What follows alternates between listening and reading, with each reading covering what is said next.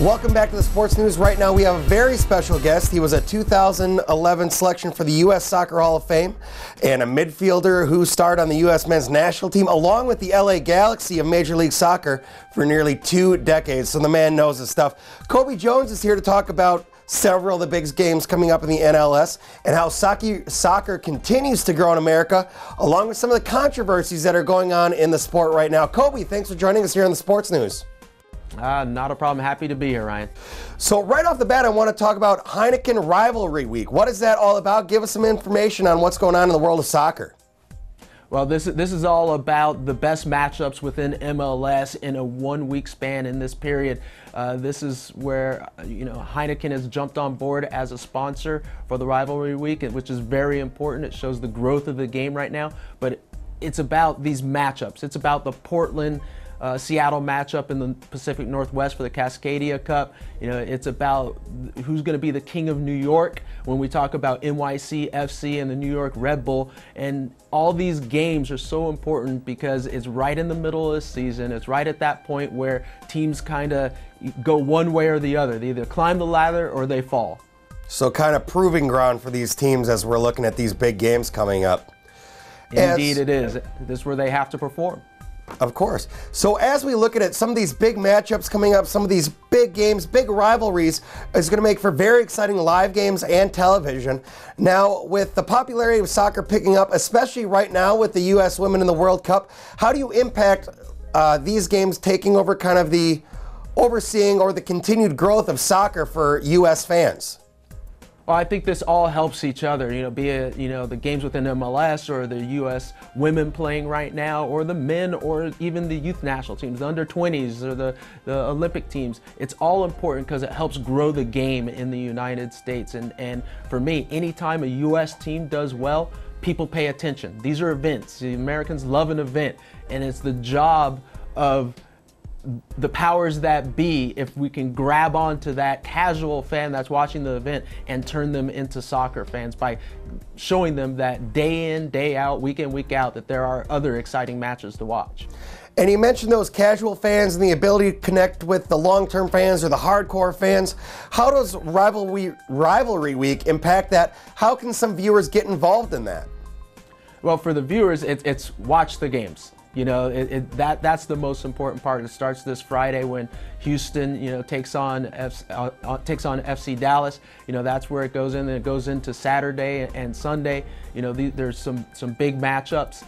And really, if they want to, they can hop online. They can go to Twitter and they can go to @HeinekenSoccer, or they can go to HeinekenRivalryWeek.com to get more information.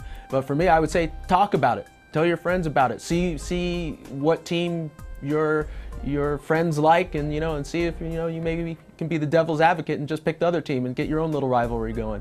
Make bets on it. Get your friends to go out and actually watch the games at your local sports bar, something like that. Make a good time out of it, like it be a normal football game or something like that. Enjoy that soccer, that great sport that we have with Rivalry Week coming up.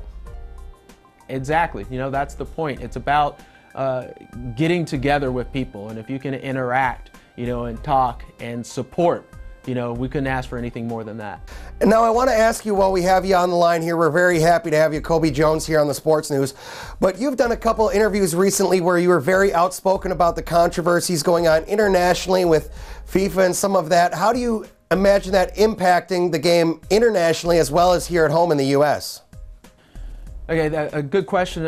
I mean, I've been outspoken, and I think it's necessary to be.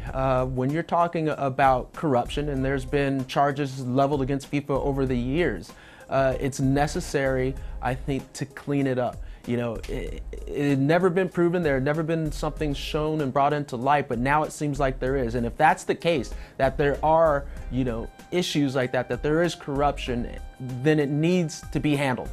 It needs to be cleaned up. How it's going to affect the game, at the highest levels, when we're talking about management, there will be some effect, but I don't think it's going to affect the players. It won't affect the players that the fans are watching day in and day out. That's just the passion for the sport. It's not going to affect the parent, that's taking their kid to the Sunday league. That's not going to happen. FIFA is that overarching big brother, that I like to say, that is not going to have too much of effect on the day in and day out of the game. Okay. So obviously, and I think most of us would agree with you, any problems, that stuff needs to be cleared up. This game needs to be pure for people to watch and fair for everyone to be involved with. I want to touch on maybe a little bit of a lighter note here, and while we have your expertise in the studio, get some predictions for maybe some of these MLS teams and players. Who do you have taking home the cup this year? Well, funny enough, I know I'm biased, being a LA guy, but I'm going to have to go with the LA Galaxy. Again, they seem strong. They're in a better position than they were last year at this time, and they're only getting reinforcements in. They're getting people like Robbie Keane back off of injury, Giassi Zardes international duty. He seems to be coming into form, and then when Steven Gerrard comes into the side, I think that's only going to strengthen their midfield where that was possibly their one weakness. Okay.